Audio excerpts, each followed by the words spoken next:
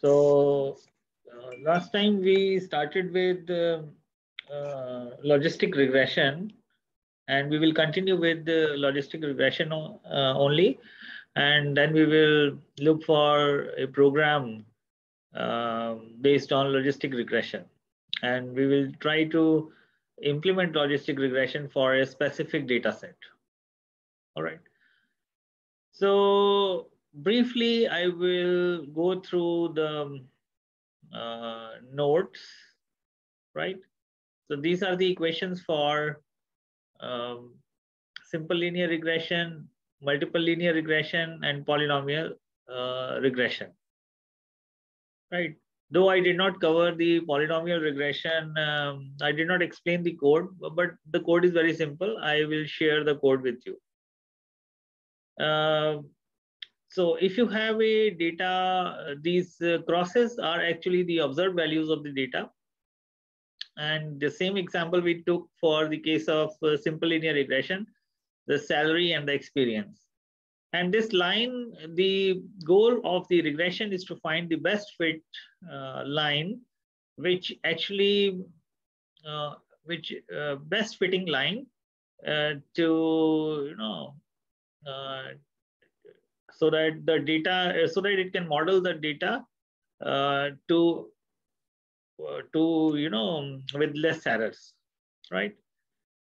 But we were talking in the case of logistic regression, we were talking about this kind of data, right? So where there is a the data pertains to yes or no kind of answers, right? So if the age is there and some action is to be performed based on the age, right?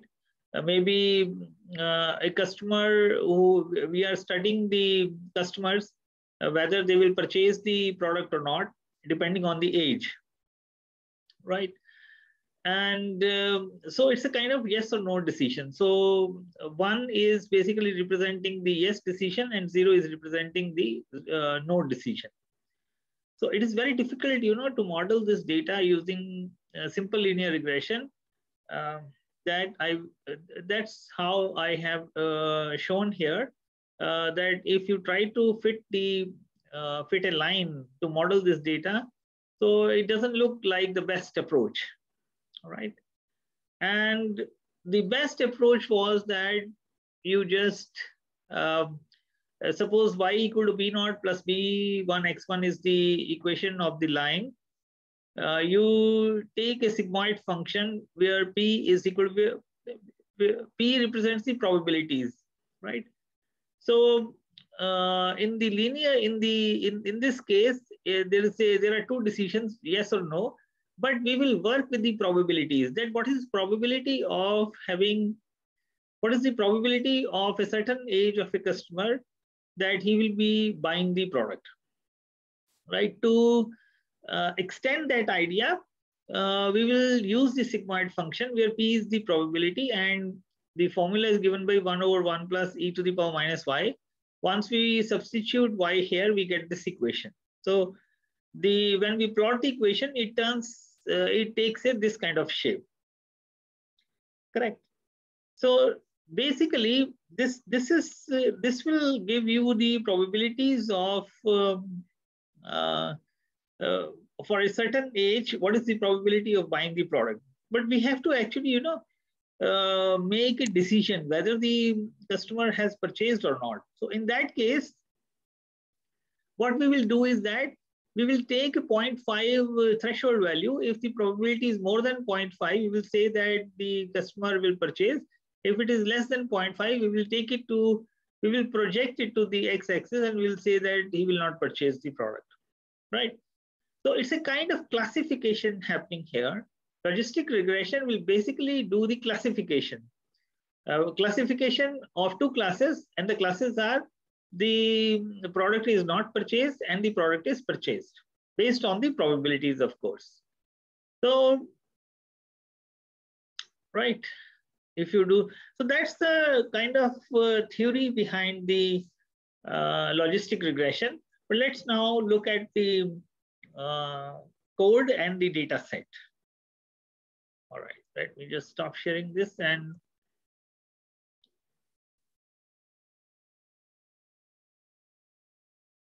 okay. So this is, let me explain the data set that I'm taking for logistic regression. The data set is basically age, basically based on the customers whether they will purchase the product or not. So two features we have taken. One is the age, the other is the estimated salary. So this 0 or 1, they represent whether the customer has purchased or not, right? So we will, based on, so how many entries are there? Around 400 entries are there for this data set. So two features are there. One is age, one is the estimated salary, and the decision about the whether the product is purchased or not, right? So this is again, let me now stop sharing and come back to the Jupyter notebook. Okay, this is, then we will, so this is the code for. Now this logistic regression is another case of supervised learning. Probably I did not explain the supervised and unsupervised learning initially. So supervised learning is where the labeled data is available. What is labeled data? Just to give you an example, if you want to if you're going into the market to purchase a house, let's say, and you're looking for a number of houses, but you know the prices of house, right? So once you know the prices of house already, and then you are searching for the house, so that's a kind of labeled data where you know the answers, right? Where you know that data is called the labeled data. And when you don't know the prices of the house, for example, then that will be called as the unlabeled data, right?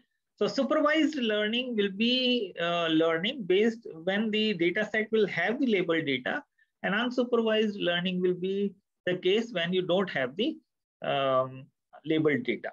Both have advantages and disadvantages of their own. Once we move along with the algorithms, we will look into this aspect also.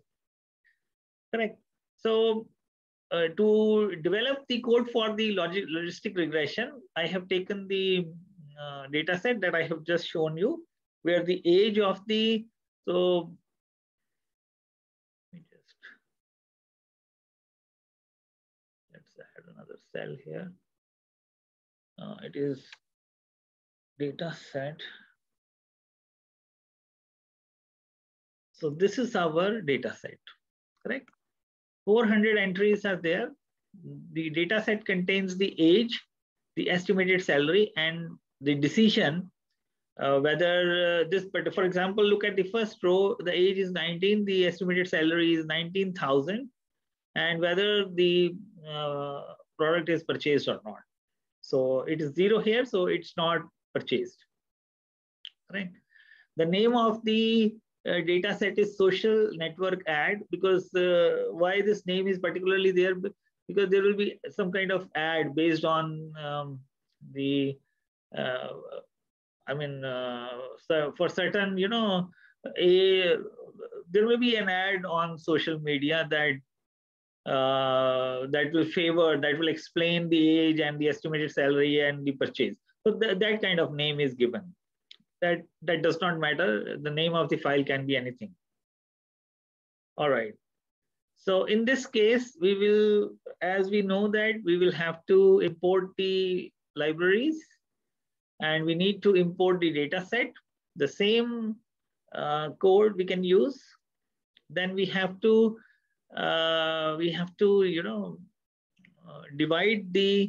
split the data set into training and test set.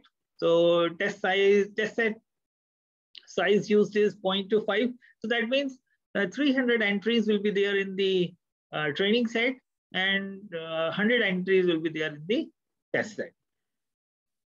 All right, so this is our, we can print various variables that we have taken, X train and Y train. X train is the training set matrix of features. X test is the test set matrix of features. Y train is the dependent variable for training set. Y test is the dependent variable for the test set. So we can print, we can see all those things. Okay.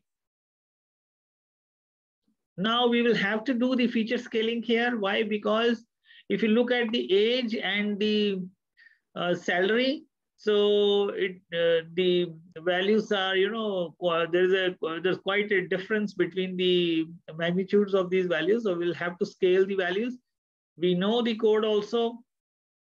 So we have to go for the scikit-learn library dot I will just pause the explanation of this code. I will stop sharing this, and I will go to Google. So I just wanted to show one thing. I will explain. Let me, okay, this is Google. So let me just share it first. Because you have to be doing things, start doing things of your own. So this, I hope this site, the Google site is visible to you. So now what I want to show you here is the scikit-learn API. So we will have to know that how I'm writing down the classes in the code straight away, but we'll have to look at the scikit-learn documentation also. So let's see. So when you will try to browse scikit-learn API, so you will see that this link will appear. So if you click this link, this is a very useful link. So that's the this is the scikit API, scikit-learn API full reference handbook, right? And it explains all the classes which are available in the scikit-learn library. So, for example, there is base class, there are functions available, and there is clustering. There is a separate class for clustering. When we will do the clustering, we will see this also. Then various functions are available. Estimators are there. Covariances you can calculate, right? And then so you can handle the data sets also using the sklearn library. Now samples generator, then matrix decomposition you can perform, and discriminant analysis. When we will go for the principal component analysis and the discriminant analysis, we will have to use these classes also. Then there is ensemble methods we can for getting the ensembled average of certain algorithms. Then experimental, so feature extraction. So let me just, so this is feature selection. Okay, this is feature selection, Gaussian processes, impute function, impute class we have already used, if you remember, for taking care of the missing values. So this simple imputer class, so we created the impute object. So all kind of explanation is given on this node. Let me just scroll through. These are the linear models. For example, I will today we will use the linear model. This is the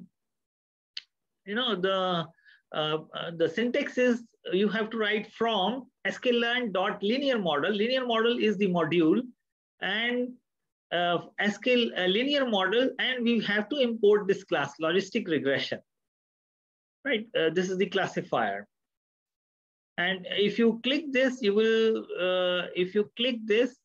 you will find various arguments that need to be put in for making use of this class. Then what else we have looked at? These are some linear models, Gaussian generalized for regression models. Then just model selection we have used. Model selection we have used already. The regression matrix, right? So what I mean to say is that you need to, start look model selection we used.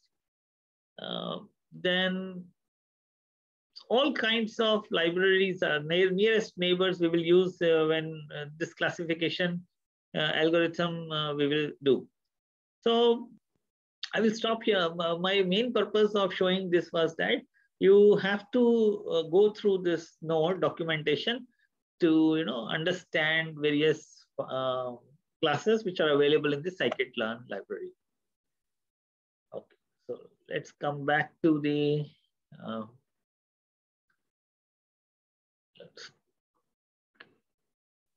this is logistic regression. So let me share this. Okay, so we need to perform the feature selection.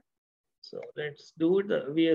You can see that if you try to print the training matrix of feature for the training site, you see all these values are scaled. And even you can check for the test values which are scaled, right? All these values are scaled. Now let's look at training the logistic regression model on the training site. So let's do the logistic regression for the training site. As I just showed you that you have to use the sklearn.linear model module. So the syntax is that from sklearn.linear module, import logistic regression class. And you have to, after importing the class, you have to create an object, and the object created is classifier.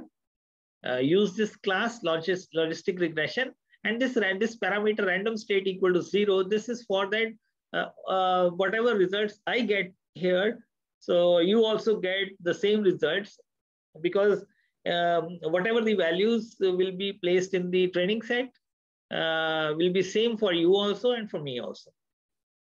All right. If you do this random state equal to 0, so this is not a necessity. Once you try to implement the algorithm, you can remove this also. And you need to fit the method, then classifier.fit. So this is the logistic regression module created, object created.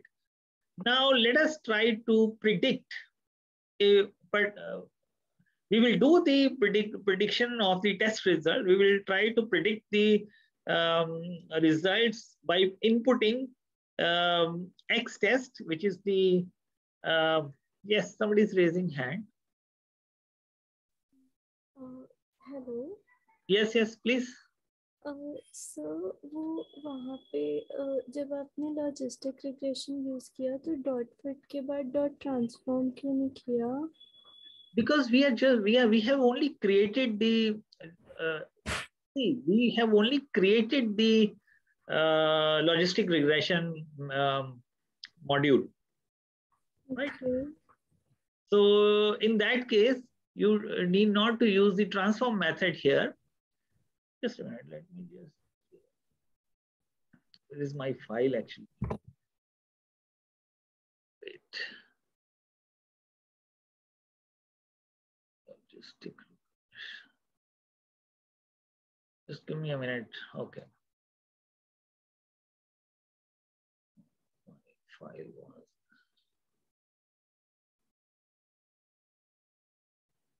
Give me a minute, please. Are you able to see this screen? Yes, sir. Wait. Yes, this one. Let me just go down. So you were asking about the, okay, you were asking about this one. So here, what we have done is by fitting, we have only created I'm using only the X train and Y train just for training purpose. So classifier.fit will actually create the classifier, right? Use for the training set. Then after that, I need to predict. rather than transform function, I will use the predict function to predict the values for the X test. Is that clear? Okay sir, but जैसे जब हम scale कर रहे थे तो हमने fit के बाद ट्रांसफॉर्म किया Because और we applied that on this data set. Fit will fit will try to calculate everything, right? Where you see, that's why I took you to the scikit-learn library. You just open the scikit on Google, right?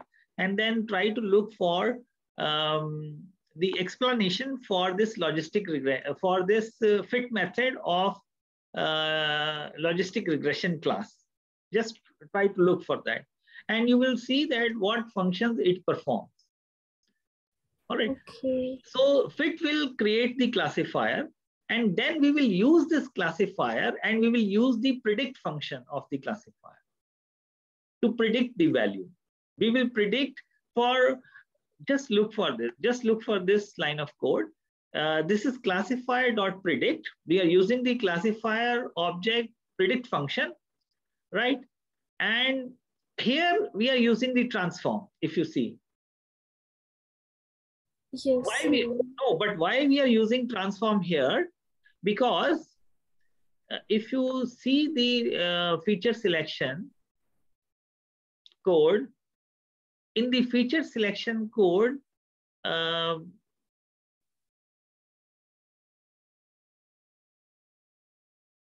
this is okay. This is feature scaled, but now, 1 minute, I will just explain you what's the point that I'm trying to explain.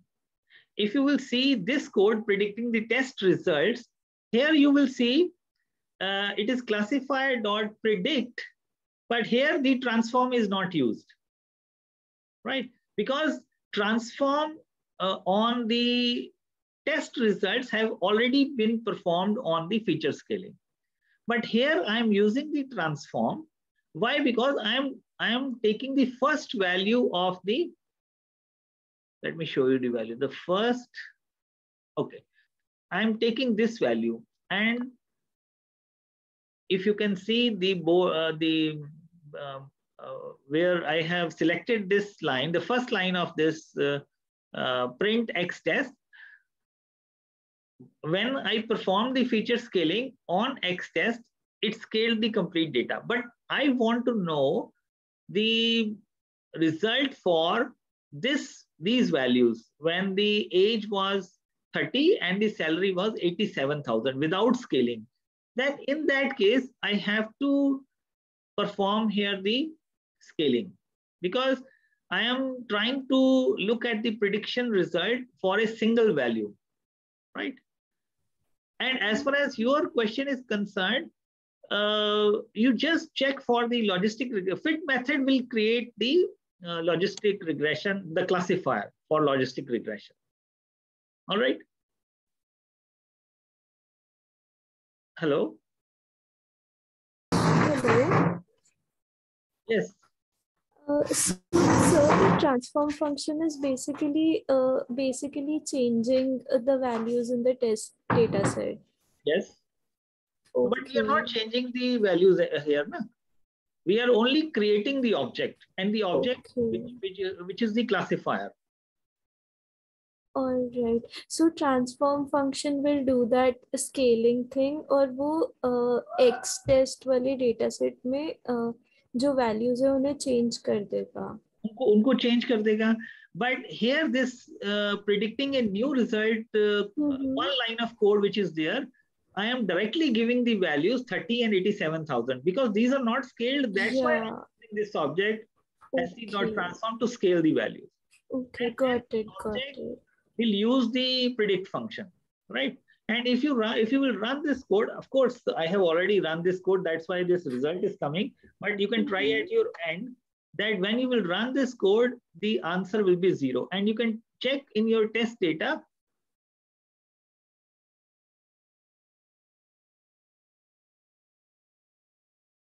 If you print the Y test also, this is Y test. this first value is 0. So that means the classifier that is created, it is performing well, right?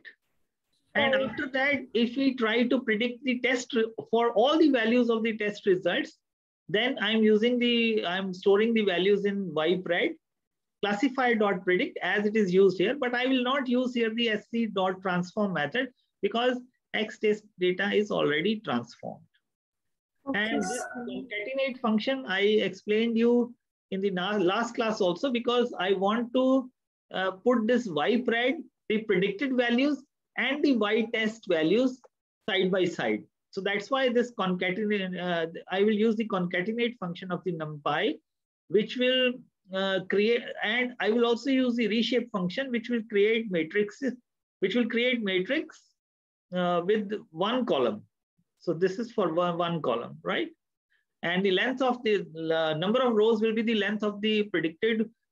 Basically, it will be 100. And for test also, it will be 100. Now, if you run this code, you will see that, and this one was there because there was horizontal. This one is out of, this one is for concatenate function only. This argument is the second argument. This is the first argument of the concatenate function, and this one is the second argument. And this argument is there is horizontal concatenation of horizontal values. So this 0 is for the first 0 is for ypred predicted value. The next 0 is for the test value, test data set value. So if you will look, so it is making a mistake here, right? Otherwise, it is going all well. It is making a mistake here. Now, how many mistakes are made in your when you apply your data set? That you can also know, and the method to come to know about these things will be your confusion matrix. So you have to get the confusion matrix. Right, so just looking for my register. Okay, anyway. So how to get what is confusion matrix and how to get the confusion matrix? Let us see that. Again, so confusion matrix is a matrix which will actually give you an idea that how many correct predictions were made and how many errors were made. And we can use we will use the confusion matrix class from the scikit-learn library. And you can, as I showed you, you can go to the documentation part of the scikit-learn library. The code says that from sklearn.metrics, from this module, import the confusion matrix class. And we will also import the accuracy score for the accuracy of the model. Right. So we will create the CM, which is the object of the confusion matrix class. So the arguments to be input for the confusion matrix class are ytest and ypred. And if we print this confusion matrix, it will give this result. Now, let me explain what these results are. There will be two classes, right? The first class is class 0. The second class is class 1, let's say. So what is class 0? Class 0 means the product was not purchased, right? And the other class's product was purchased. Now, what is this 65? 65 tells me that 65 people did not purchase the product, right? And the predicted value is also matching with the test results. So that means 65 no's are there in the test data, which our model predicted well. And what is this 8? This 8 is actually the model predicted that these 8 bought the product, but actually they did not buy the product. The model predicted that they will buy the product, but actually they did not buy the product as per the test results. This 65, the first element in the first column is 65 people did not purchase the product as per test data. And our predicted data also says that 65 did not purchase the product. But what is this 8? This 8 tells me our test data for these 8 people tells us that they did not purchase the product. But the predicted value says that they purchased the product. So this is an error here. And what is this 24? This 24 tells me that the prediction made by the model says that they purchased the product, which matches with the test data. But what is this 3 telling me? This 3 tells me that prediction tells us that the product was not purchased, but actually this product was purchased. So this first column is for first class. These 2 entries are for the first class, that means class 0. And second column is the entry for the second class, that means class 1. Class 0 pertains to product was not purchased. Class 1 belongs to that the product was purchased. The first value matches with the prediction. The second, this 8 value is not matching with the prediction is not matching with the actual value in the test data. Right? So this is how you can, from the confusion matrix, because there are only 400 or 100 entries in the test data, but let's say there are 10,000 entries in the test data. So you can make use of the confusion matrix to come to know that how many values were predicted correctly. And because we use the accuracy underscore score class, right? So, and we, as an input, we provided these 2 arguments also. Then it predicted the accuracy to be 89% of this model. Right. Next thing that is available is the visualization of the test training results and test results. Actually, you can skip this portion also, visualization, because in actual machine learning models, I am using here only 2 features, which is age and the salary. So this is age and the salary. Only 2 features are there, and this is the dependent variable. But in actual machine learning models or in actual data sets, you have many more features, not only 2 features based on which the decisions are made. And this graph, this code that I'm using here is for the because I'm using 2. In this graph, if you will see, the x-axis contains age and the y-axis contains the estimated salary. So these are this is a graph between features. All right. And in practical scenarios, this type of graph will never be, because let's say if there are 5 variables in the matrix of features, so you won't be able to plot the graph on a 2D graph, 2D plot, right? So this graph is only for this particular data set. But why I use this, I'm using this part of the code to tell you the importance of the linear classifiers and non-linear classifiers. So let us look at what I'm trying to say. So let's not worry about the code part much, and let's look at the results. So as I told you that these results are between the 2 features, the age and the estimated salary. So this red portion is actually belonging to class 0. These dots are the customers.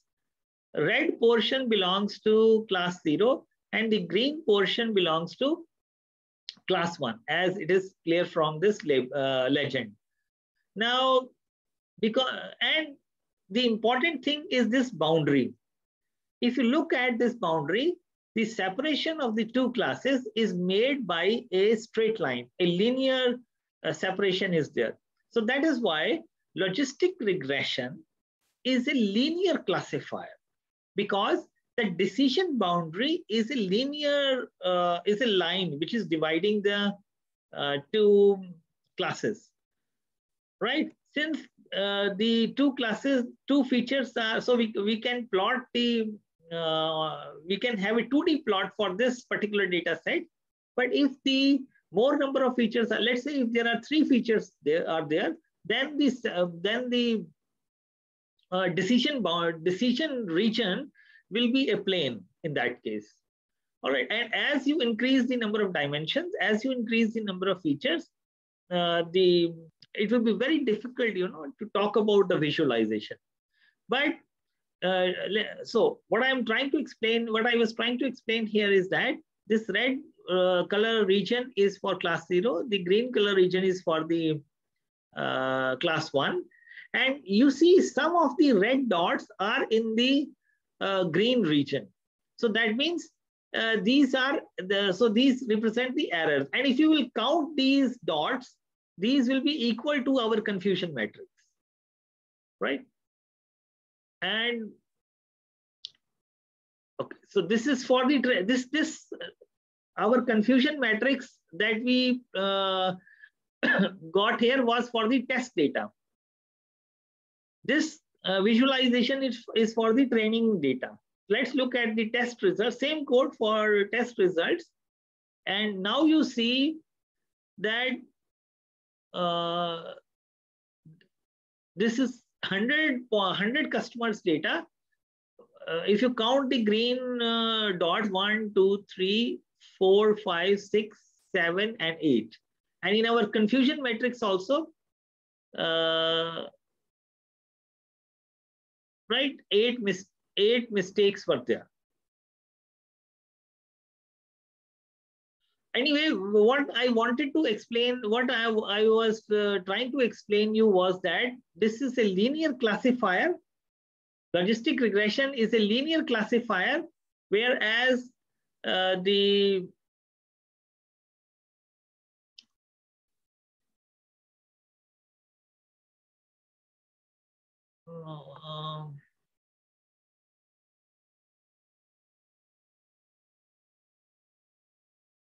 is when we will go for the decision trees, right?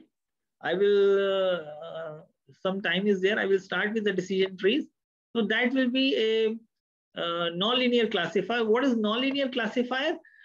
So these red dots are falling in the green region. So that means so instead of taking a linear decision boundary, what we will take a nonlinear. We will try to cover all the points, right? To have a nonlinear kind of decision boundary. So that is why these classification algorithms are known as the nonlinear classifiers. But logistic regression is a linear classifier. All right. So nothing to worry about these graphics. Up to the confusion matrix also, we get everything. Then we can use the accuracy score to get the accuracy of the model. Because this data was having only 2 features, so we could have plotted. But otherwise, if the number of features are more, it's not possible to plot it. So don't worry about. So I will also share the code without this, but I will share this, no problem. I will share the code with you with graphics also. But the point is that you need not to worry about the graph part and this part of the code, because this is a little typical kind. Excuse me. This is a typical kind of code, so not required for this course. All right. So now what I will do is that this is logistic regression. I will stop sharing this and I will try to explain the decision tree algorithm based on an example that I have taken, right? Sir इसमें categorical data भी हो सकता है? इसमें logistic वाले में, मतलब data set में? No, whenever there is categorical data, you have to do the one-hot encoding. for the data. You have to put the dummy variables. So in that case, the value of the dummy variables is not important. When there is categorical data and you encode it using one hot encoding, right? So the value that you are using for dummy variables does not have any, numerical importance. Do you remember that part? Huh? Yes, sir. Yes. Okay.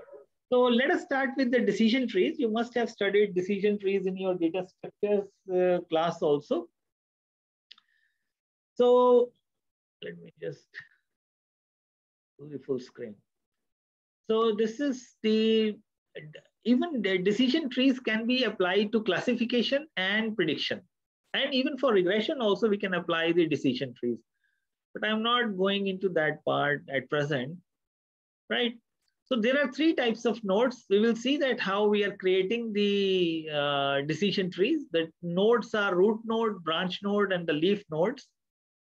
There are actually three metrics, right? One is Gini impurity or Gini index also.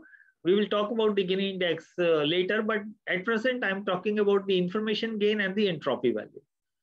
In your information and communication theory, you must have studied what is entropy. What is information gain? It is a measure of how much information to a specific, how much information is there in the answer to a specific question. Measure of how much information the answer provides to a specific question. I don't know how I have written this, but anyway, the question is that you ask a question, you get an answer. So how much information the answer provides to you. So that is the information gain. And what is entropy? It is measure of uncertainty. So therefore, if you increase information gain, the entropy, they are inversely proportional to each other, right? So increase in the information gain will be actually decreasing the entropy, because entropy is related with uncertainty.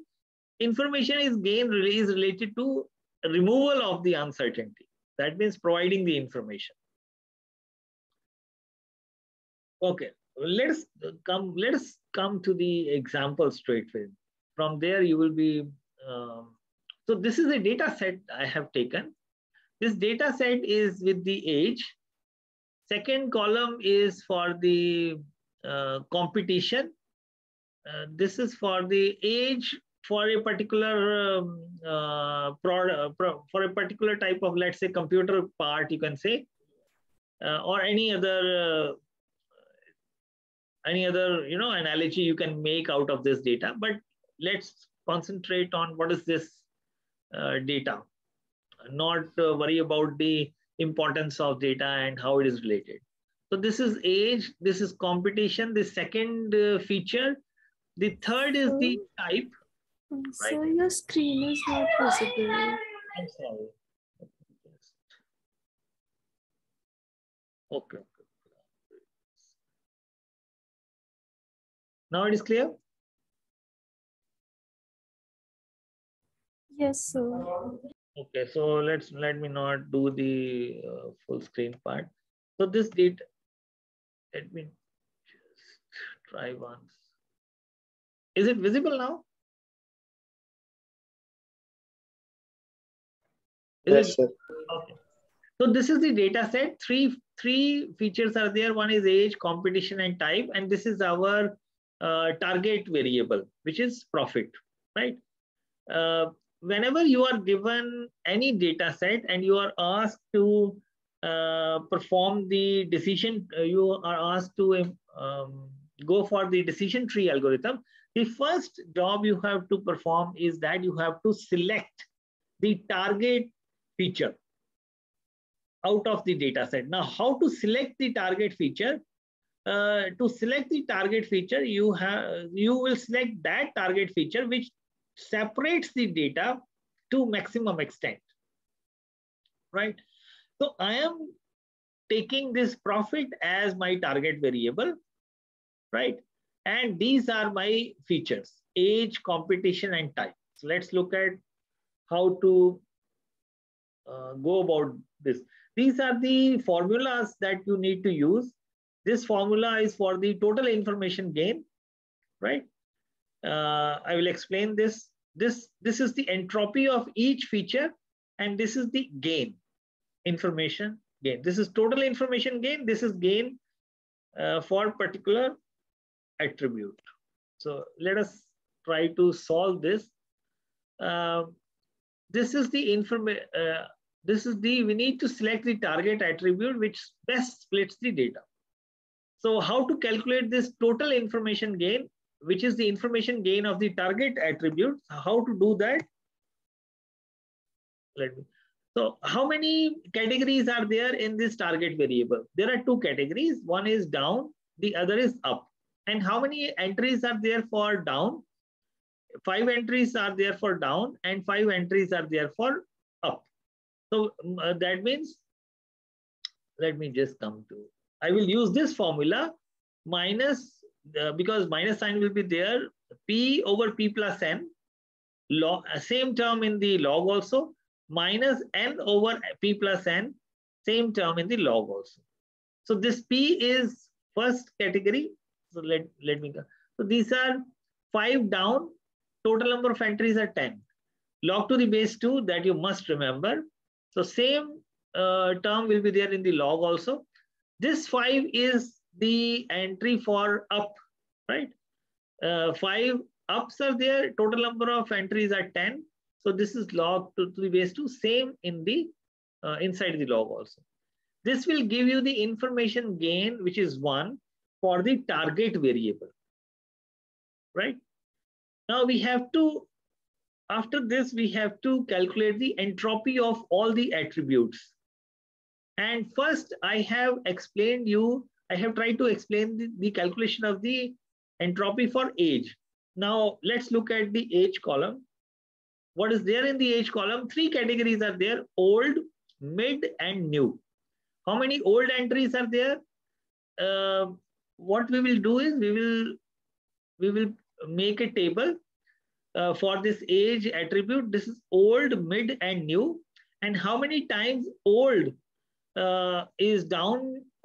How many times old refers to down? It is 3. How many times old refers to up? It is 0. From that column, you can understand. Mid refers to down for 2 times. Mid refers to up 2 times. New refers to down 0 times. New refers to up 3 times. That you can come from here. Old, down, old, down, old, down. But old is never for up.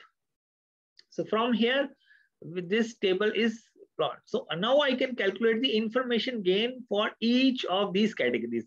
I old will be how many times the old comes?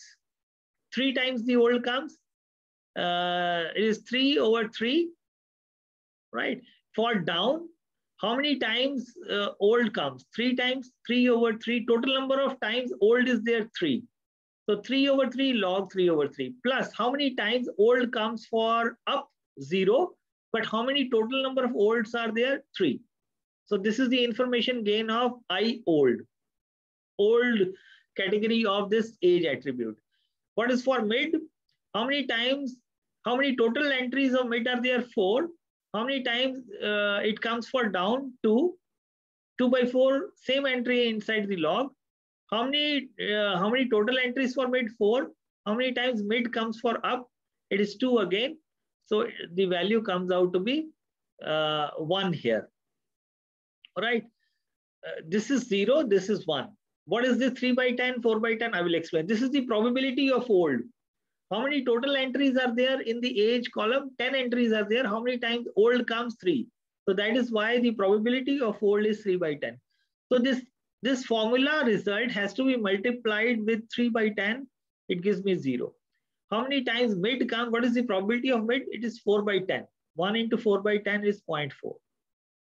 And how many times new is there? Using this table, new corresponds to down for 0 times. New corresponds to up for 3 times. And what is the probability of new? It is 3 by 10. Right?